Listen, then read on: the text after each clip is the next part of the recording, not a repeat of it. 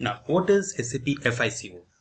SAP, as we all know, stands for Systems, Applications and Products in Data Processing.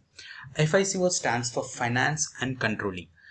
This particular module deals with all the finance elements of an enterprise, and as we all know, SAP provides enterprise solutions. In that enterprise solution, we have a particular module called FICO, which deals with all the financial elements. Finance, FI happens to be finance, and CO happens to be controlling.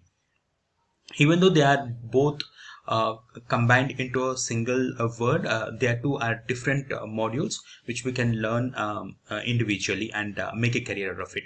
If you are from MBA finance background, this is one of the best career that you can choose for in the world.